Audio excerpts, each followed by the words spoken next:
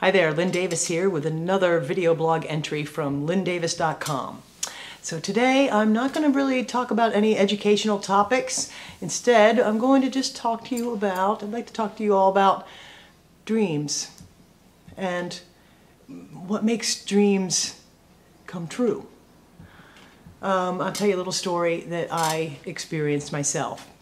I had been playing the bass for just a couple of years and was playing in bands around the Philadelphia area near my hometown of Wilmington, Delaware. And at that time, this was about the time that Don Henley's Building the Perfect Beast record was out and had spawned all these fantastic hits and was a big summer tour, I believe. And so I went to see Don Henley at the big arena dome in Philadelphia. I think we sat in the second row. And I was astonished to see that Don Henley had a very tall, statuesque blonde woman playing the bass guitar in his band that year. And my friend was also like elbowing me all night, like, wow, that could be you. Like, she looks like you, and she has that leg thing that you do, and she has your haircut or whatever, you know, just all night long he kept saying, that could be you. And I remember driving home that night thinking, yeah, that could be me. There's nothing on a Don Henley record I couldn't play right now, you know. But I realized that probably wasn't going to be me as long as I was living in Wilmington, Delaware. So the very next day, I went out on my lunch hour, started a savings account, and bought a plane ticket to Los Angeles to go on a recon mission to see if I thought Los Angeles was a tolerable place enough to live that I might move there. So just seeing her that one time just ignited that thing in me that made me want to take it to the next level. I was in my 20s at this time. I was in my late 20s at the time and still living in my hometown. So I bought that plane ticket and I did eventually move to Los Angeles a few months later. It come to pass that, of course, through the network of female musicians and players in the LA area, I eventually did meet that woman. Her name is Jennifer Condos.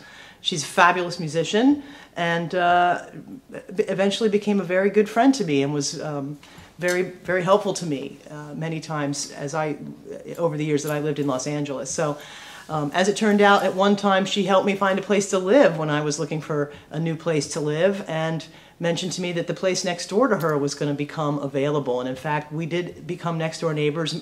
My roof and her roof were just this close to one another, and we stayed neighbors for quite some time and shared many great holidays and things together. So my point in telling you this story is that if you had told me at that time that I was looking up at her and she was so larger than life, watching her play with Don Henley, and told me that yes, you will go across the country, and yes, you will know that woman, and yes, you will be friends, and yes, you will learn a lot about that and become involved in that industry as well, I probably wouldn't have believed it. That would have seemed like the stuff of fairy tales at that time.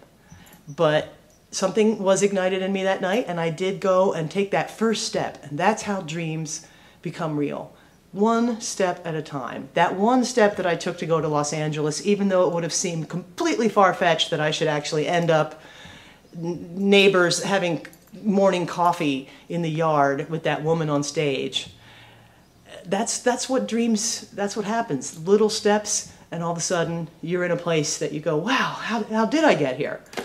So I wanted to share that with you to remind you that when you hear those voices around you, they could be voices of other people around you or even voices from within your own head that tell you, yeah, that's just so far-fetched, that's just too fantastic, that's like a fairy tale.